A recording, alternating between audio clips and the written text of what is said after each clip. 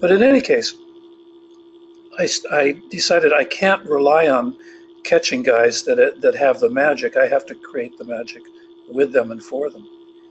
And I'm a film buff, if nothing else. I could spend the rest of my life just watching great movies and not have any complaints. That could be my day job, and I wouldn't mind.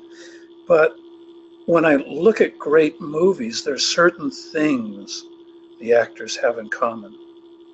And I'm not just speaking of the leads, I'm speaking of everybody in the movie. The other night, I was watching for about the 45th time a John Huston film called The Asphalt Jungle. Great film noir from the early 50s, I guess it was. Maybe even the late 40s, but certainly the early 50s.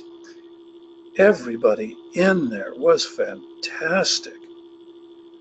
Marilyn Monroe actually had a couple of scenes, maybe 3 scenes in there. And she was nobody then. Her name wasn't even on the poster.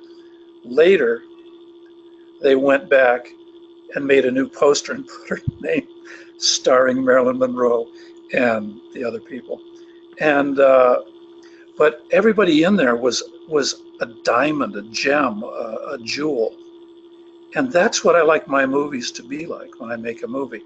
So when someone comes into my repertory company or comes to me for training, my view of each actor that comes to me is that here is a potential lead in a feature film. Now, whether I put them in the lead in my next feature film, or whether I create a part that causes everybody else to say, he could be a lead or she could be a lead, it doesn't matter. The showcase aspect of what the studio system used to do with their actors is in place. And you can look at my most recent films. The people watching tonight may recognize a lot of the people because they're all from the DMV area. And you can see in The Dearly Departed, it's an ensemble group, but any one of those people could have starred in their own movie. And you could say they were starring in The Dearly Departed, even though some had slightly bigger parts than others. But you look at Exigence and the people we brought in, anybody you see is someone you could get interested in to a degree that you might want to see their next movie. Or, and this I really want to stress because it's very important. In my rep company, I asked that all of the actors read Vanity Fair every month. It sounds like a woman's magazine, but it isn't. It talks about the top end of every pyramid on the planet, whether it's banking, art, music, movies, high society.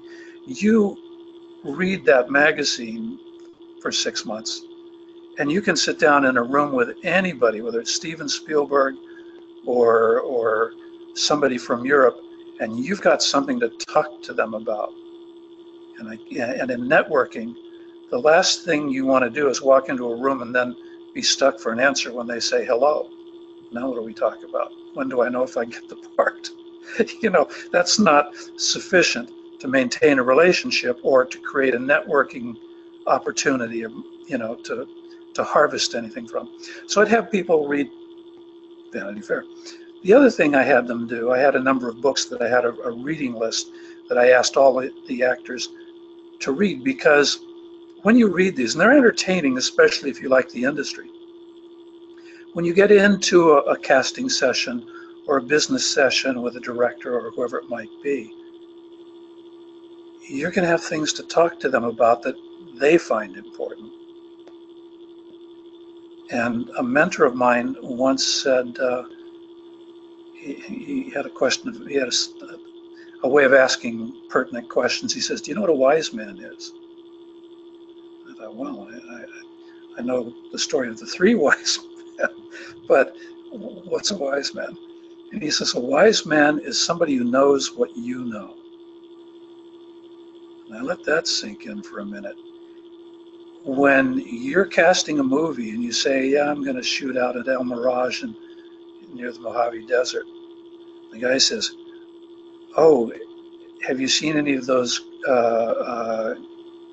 Mojave green snakes out there, I know the guy's been there, because those Mojave greens, they bite you and you spend a bad 20 minutes and then you're dead. So it's good to know what they look like and stay away from.